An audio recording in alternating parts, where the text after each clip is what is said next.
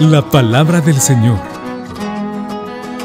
La meditación del Evangelio del día. A la escucha de Jesús, nuestro Maestro. Señor, tú tienes palabras de vida eterna. Soy el Padre Edgardo Hernández, carmelita teresiano de la parroquia Nuestra Señora del Carmen en Colonia Roma, San Salvador.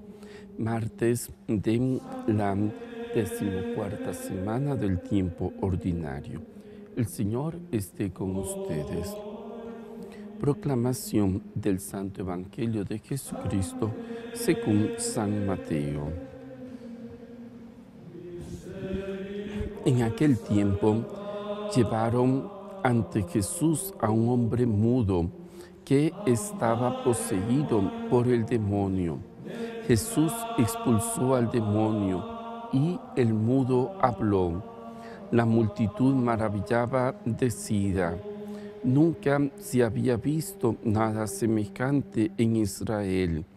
Pero los fariseos decían: expulsa a los demonios por la autoridad del príncipe de los demonios. Jesús recorría todas las ciudades y los pueblos, enseñando en las sinagogas, predicando el evangelio del reino y curando toda enfermedad y dolencia.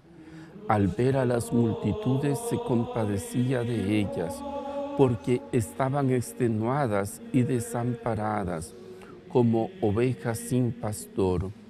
Entonces dijo a sus discípulos: la cosecha es mucha y los trabajadores pocos.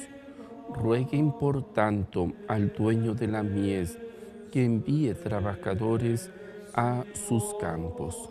Palabra del Señor. Le llevan a Jesús un mudo. La capacidad de hablar es muy importante. El Génesis nos hace énfasis en Dios que habla, y dijo Dios, hagamos, y dijo Dios, hagamos al hombre a imagen y semejanza, y dijo Dios, y va haciendo mucho énfasis en Dios que habla, y va creando toda la creación, valga la redundancia. Y a lo largo de todo el Antiguo Testamento, Dios sigue hablando, Dios se sigue comunicando con su pueblo. En la plenitud de esta comunicación nos dice el Evangelio: y la palabra se hizo carne y habitó entre nosotros. Hablar es de Dios, es parte fundamental de nuestra vida. El ser mudos es cortar la comunicación con las demás personas. A veces esa comunicación se rompe por enojos, por malos entendidos, por rivalidades, por envidia, por pecado. Lo que sea que corte la comunicación no viene de Dios. Dios siempre quiere dialogar con nosotros. Jesús toma este mudo y le devuelve la capacidad de hablar. Hablar bien entendido, hablar con amor, con misericordia, hablar dando consejos oportunos. Tampoco hay que irse al otro lado. La Biblia también dice que toda palabra vana pues no viene de Dios.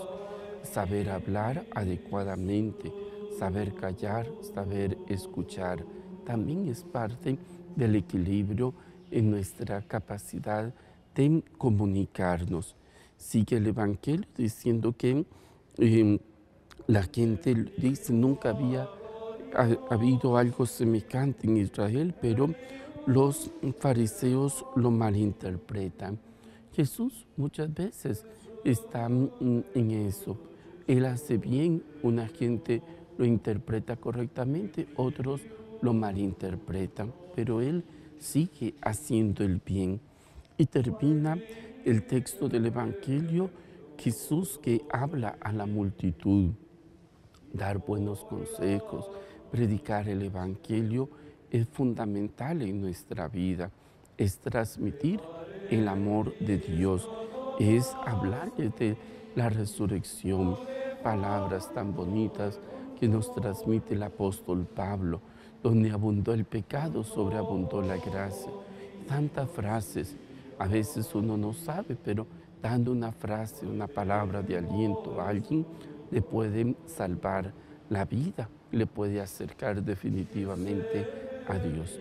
Pidámosle pues a nuestro Dios saber hablar correctamente, saber comunicarnos con las demás personas oportunamente, interpretar los acontecimientos de la vida desde el amor de Dios y también llevar el Evangelio a más personas que todavía no lo conocen. La palabra del Señor. La meditación del Evangelio del día. A la escucha de Jesús, nuestro Maestro. Señor, tú tienes palabra de vida eterna.